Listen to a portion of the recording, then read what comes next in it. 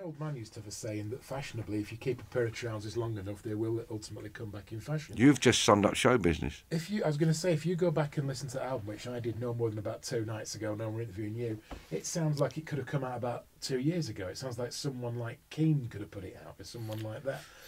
Well, the Groove Armadas took a track from it 3 years ago, and I went and did a video with them with Bob, and it was April, Spring, Summer and Wednesdays. Yeah, we thought that was deep. What?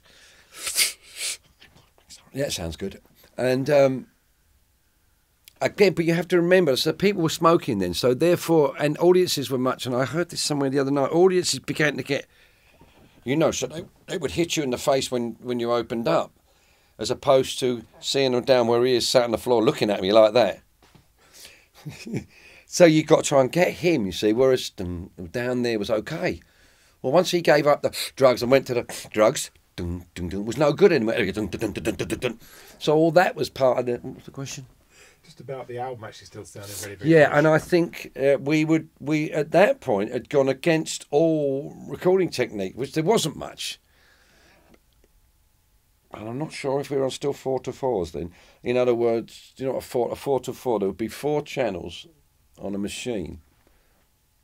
So you'd record on 3 channels mixed down to 1, and that's how you made mono records. You could do that over and over again, but the thing that was really good about them, then you would have to figure out, whilst you're putting down the bass, say Matchstick Men was the drums, all the drums, and the bass guitar, and first pass of organ, and first pass of guitar. So they had to do a balancing. You had to be sure where the snare drum, bass drum, and bass guitar were going to be in the final mix, which could be, God knows what you were going to put on. So you did that, so it goes to 1 track, you put on another 4, it goes to 1, and you kept doing this. Now, but it sounds to me like Mark Kelly might have been done on an 8 track, because and we were doing something here recently about Michael Jackson and that somebody's working on.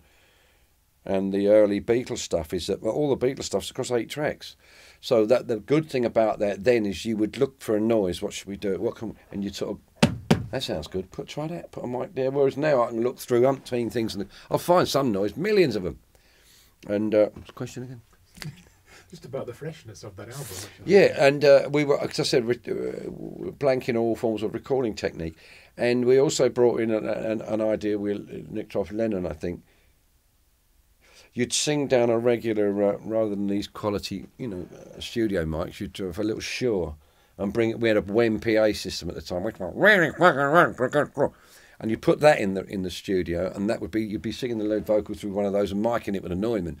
Those kind of things happened, and there was no double tracking, and I think it must have been that it was done on 8 track on 1 inch. So again, the signal to noise ratios, all those things are much better. The bandwidth was greater, so it did sound a little better. Other than that, it was probably a lot of smoking. Blows it. Oh, it's probably drugs. There are moments on that album that I think are tremendous. Is Mark Kelly got Lazy Poker Blues on it? Yeah. Well, we were so taken with Chicken Shack and Fleetwood Mac. We met Chicken Shack one day. We were supporting at some uni somewhere. Rick will remember this. We cut it. We were so taken with Christine Perfect. She even had the name Perfect. She played, girls that played. Wow, that's orny. And she could sing and write, and we just thought she was donkey's knob, And that's the bloke sing good. And she walked in, and we both went Christine Perfect. She went, fucking puffs, fucking puffs, fucking puffs. And we went like, been frightened of her ever since, but I always loved it to death. What was the question where we were at today? We're at what I was going to come in with is and then we have, of course, Down the Dustpipe, the next big single. That came out of Ronnie Scott's office, a guy called Carl Grossman, kosher cowboy in a town like New Orleans. And he'd just given this song and we tried it out and just thought it was going to be bang off. It's funny because this guy, is it Tony Prince? At Pie, or was he? There was Prince, Peter Prince. Tony Prince was the DJ, was he not? And Peter Prince was the MD at Pie at the time, and he loved Down the Dustpipe. It was released, and this just again shows at the time, it became a hit 6 months later. In that period of time, it's still getting played every day. La la La, la. He said, no, I still believe. And they just stayed with it. La, la, la, and eventually it was a hit.